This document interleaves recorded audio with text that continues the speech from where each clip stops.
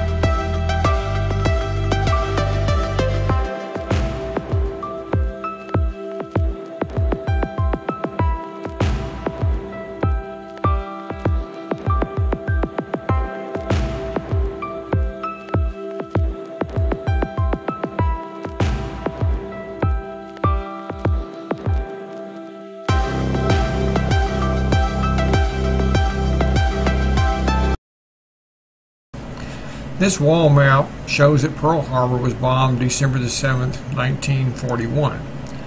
And these lines are showing that the airline flights that went over into like Hiroshima, they got bombed on August the 6th, 1945.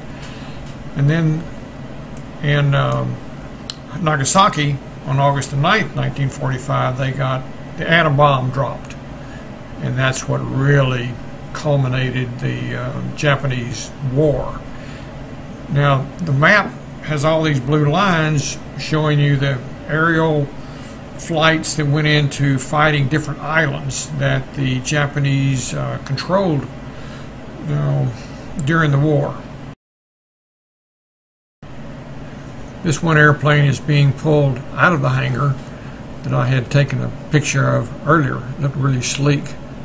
So I noticed that they are putting some outside and then bringing some more inside on the hangar.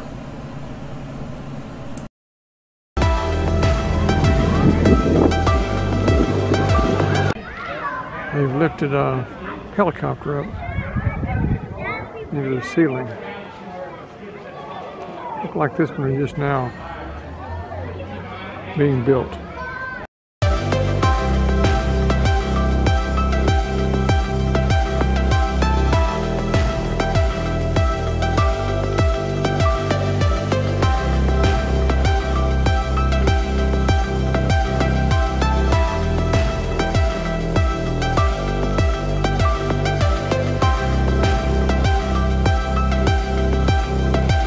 This memorial here has to do with the Vietnam War.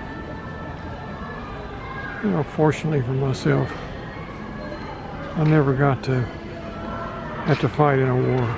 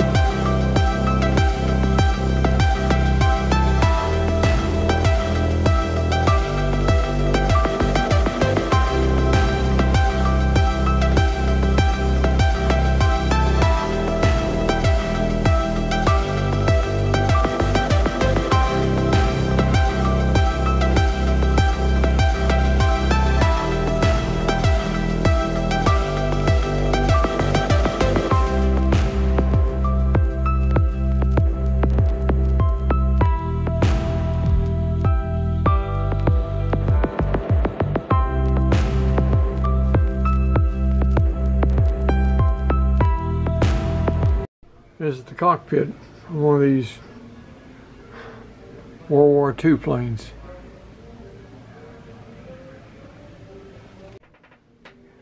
I guess in the back of these planes, or behind the cockpit, they have the instrument guys working really tight to get in here. Gotta really watch your head going down this gateway here.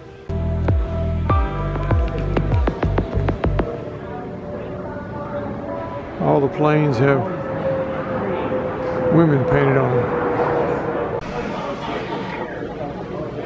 There's Angela.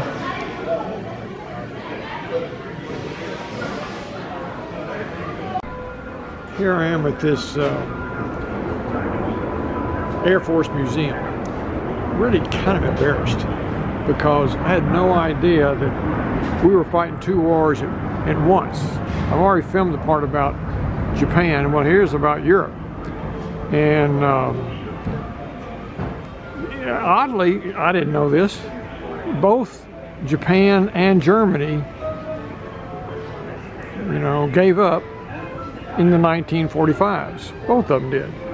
So we were split between sides of the world on the wars we were fighting. Gosh, I just didn't know all this stuff.